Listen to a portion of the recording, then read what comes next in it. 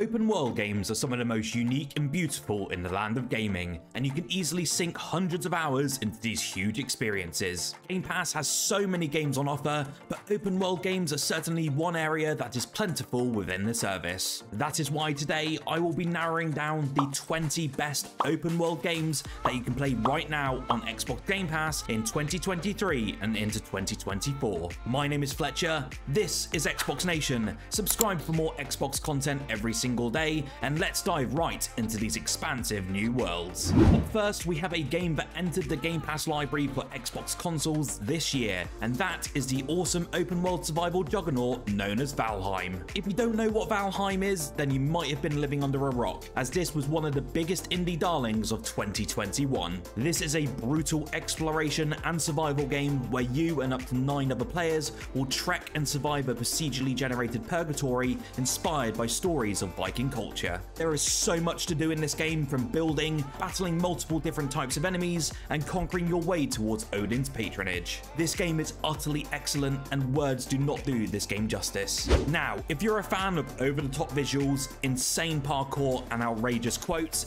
then you need to play the Xbox exclusive known as Sunset Overdrive. Sunset Overdrive was the last game that was developed on Xbox consoles by Insomniac, and wow, did they do an awesome job with the parkour and combat in this entry. In this game, the world has collapsed and humans have become mutants due to the consumption of an energy drink. The story is absolutely outlandish, and with the comic book aesthetic making explosions appear with words within, it's one of the most unique looking games available on any console. If you love fast-paced combat and over-the-top humor in a beautiful world, you will love this entry. Well, one game that is getting an update and DLC to this day is the mammoth game known as Skyrim. I don't think it would be wise to do an open world list without this game, especially as it cemented the open world genre in a whole new way and really introduced many to the Elder Scrolls franchise for the very first time. The beautiful world of Skyrim still looks great today, especially since the next gen update that happened not too long ago. I am sure that you have probably played this already. However, if you haven't, you need to give this game a go, especially as it's got in-depth RPG elements, hundreds of hours of content, and truly one of the best worlds available on any console. With the GTA 6 trailer now out in the wild, we have to include one of the biggest entries on this list, and that is the industry juggernaut Grand Theft Auto 5. We can quite easily say that this is the most recognizable franchise in gaming history, and the location of Los Santos is one that any gamer and non-gamer alike will recognize. With a fantastic story following protagonists Michael, Franklin, and Trevor, and then a vast multiplayer suite that has been expanded with tons of DLC and updates, it is easy to see why this is one of the best open world games ever made. If you haven't played it yet, then certainly give it a go before GTA 6 releases sometime in 2025. If you want to jet off into space and land on any planet that you like without any loading screens, then No Man's Sky is the game for you. The comeback of this video game by Hello Games is absolutely outstanding, and we have to give them huge praise for sticking to their guns and making it into the game we know and love today. With over 1 million planets to explore, a massive amount of quests, and hundreds of ships to pilot,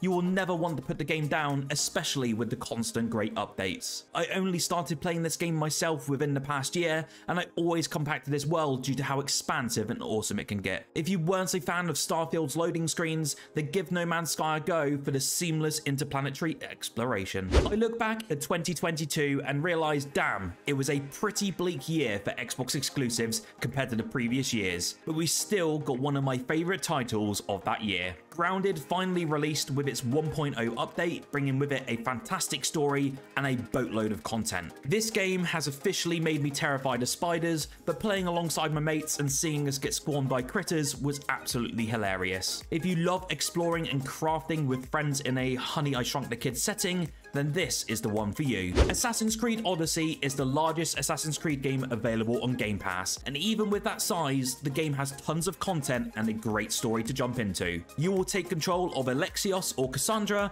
as they have both fled Sparta and joined the fight between their homeland and Athens as a mercenary. The world of Greece has been expertly recreated with precision and includes lush, vibrant forests, volcanic islands, and bustling cities, all amongst the treacherous Aegean Sea. Personally, I found myself not fast traveling as often in this game, taking in the views from the highest towers, and even whilst navigating the high seas on your own ship. I cannot recommend Odyssey enough, but be prepared to sink in a lot of of hours just to complete this game's story. Now, we all love jetting away on holiday, and it's astonishing to see the view from outside of the windows when you're up in the air. Well, Flight Simulator arrived onto the Xbox Series consoles within its launch year and is a masterpiece visually and technologically. We are expecting Flight Simulator 2024 next year, but in the meantime you can choose to fly in a multitude of different planes across a full scale and beautifully rendered Earth right now. This game can be as easy or as complex as you like, and it's truly a work of art by Asobo Studios. If you love zombie games, then one Xbox exclusive open world game you need to play right now is the excellently crafted horror survival State of Decay 2. As stated, this is an open world survival fantasy game set just after the zombie apocalypse,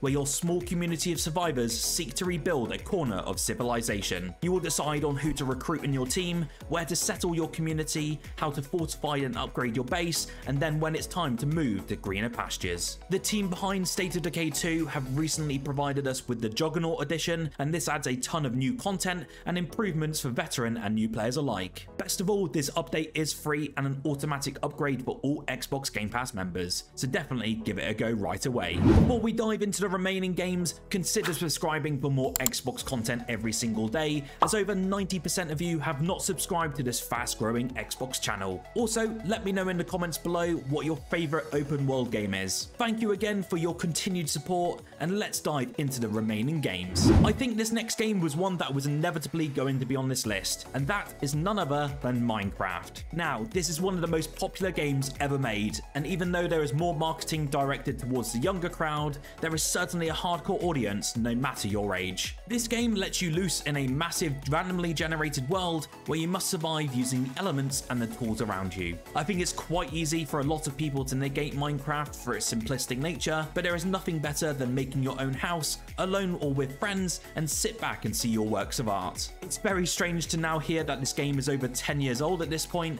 especially as someone who played it back in its alpha stage all those years ago. Ubisoft does flirt with the open world genre a lot, and their GTA competitor was a great game with its own unique elements. Watch Dogs 2 was a really good sequel to the original entry and really provided some fantastic gameplay elements and a take on San Francisco that we have not yet seen before. In this game, you will play as Marcus, who is a brilliant young hacker, and you will join a notorious hacker group known as DedSec. The gameplay in this open world is fantastic, especially with the implementation of the hacker tech. Being able to not only hack into cameras and buildings, but also drive cars and hack enemy equipment, it works incredibly well within this deep world. I heavily recommend that you play this game solely for the story, but also those amazing gameplay mechanics. Now, we have probably two of the best racing arcade games ever made, and that is Forza Horizon 5 and Forza Horizon 4. I had to put both of these under the list as one game, as both are phenomenal games in their own right. I mean, who doesn't love driving over the vast expanse of Mexico or Great Britain